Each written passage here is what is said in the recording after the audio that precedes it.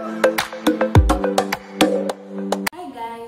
back to my channel. Thank you for liking, commenting, subscribing and sharing my previous video. In today's video, as I said earlier, we are going to talk about administration of insulin. So before me here, I have various devices and different devices. First of all, you have the conventional needle and syringe, the normal needle and syringe. So what you do, you just go to a doctor, they give you a vial of insulin, you draw, and then you inject yourself the insulin. Today I'm going to concentrate on the insulin pen, so I have two of them here. The reason why I'm actually demonstrating on a pen, it's because this is the future of administration of insulin. First of all, you see, it just comes like a pen, and no one can notice actually that you are carrying insulin around and you're diabetic. It's very convenient, and you can actually put it on your pocket like this and walk with it. Then we first of all go to the parts. So we have the cap, this one, so it's used to protect the insulin inside, and then we have the label.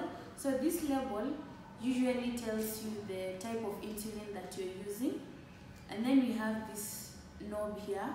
It's used to like adjust the amount of insulin that you're taking. So with each click is 1 unit. So I'll just demonstrate. 1, 2, 3, 4, 5. You can see it's really suitable for someone maybe who's blind, so that they can just come with each like count 1, 2, 3, 4, 5. They'll know the amount of like insulin they're supposed to inject themselves. Then we have this button here.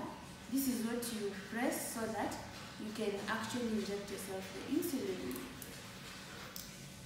So when I open, I have this space here. So this is a conventional flex pen for Novomix. So it contains a mixture of insulin.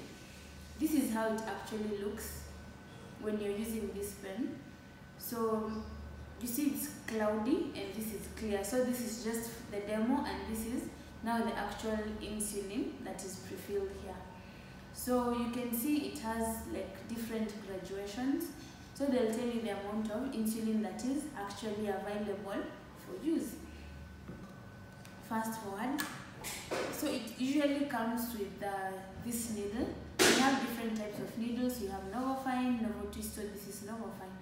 So it's sealed for sterility. You tear off the seal, and once you tear off the seal, you can actually see that there's a needle inside. What you do, you put the needle there until it's tight, and then you remove this, and then also remove this. So you can see you have the needle and the insulin ready for use. The first step is actually to prime it, which means it's just to make sure that the insulin is actually flowing. So on this adjusting knob, just dial 2 units.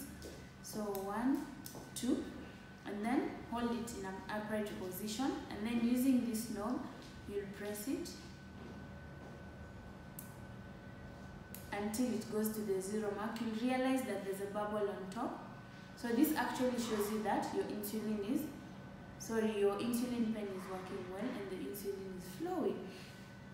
Then the next one, you have to like get the number of insulin units that you're supposed to inject yourself. So for example, you have to inject yourself like 5 units. So dial 1, 2, 3, 4, 5. And in my earlier video, I'd said that there are different areas where you can inject yourself. So I'll just like use here.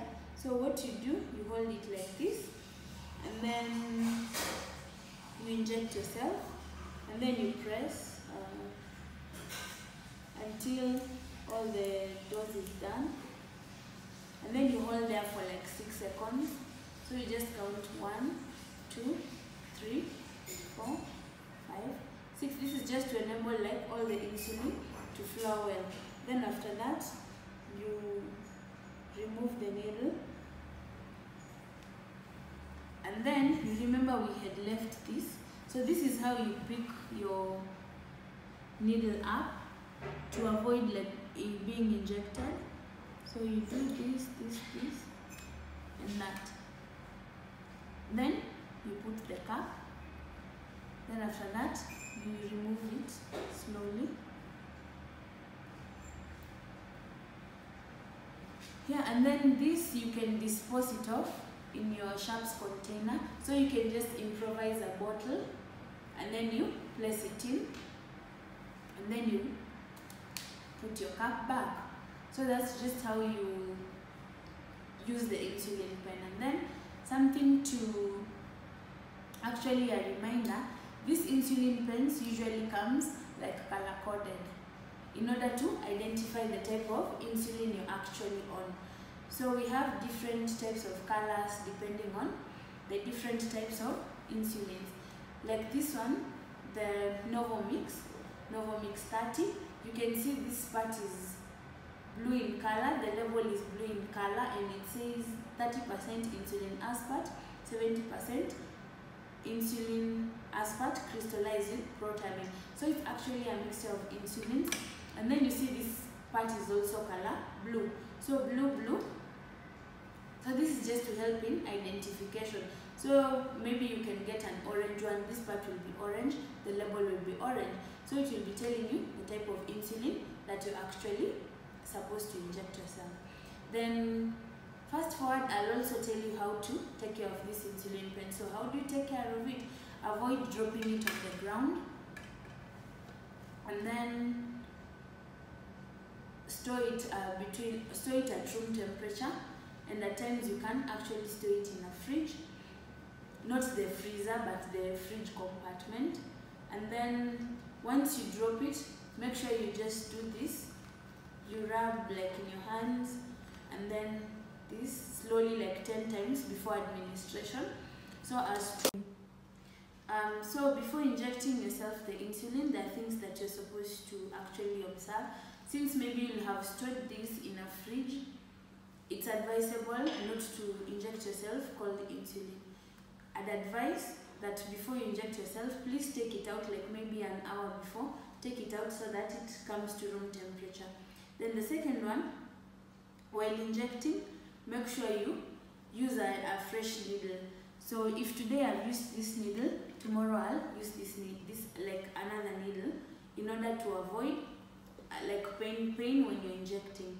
Then before you inject also, make sure the area is clean and dry.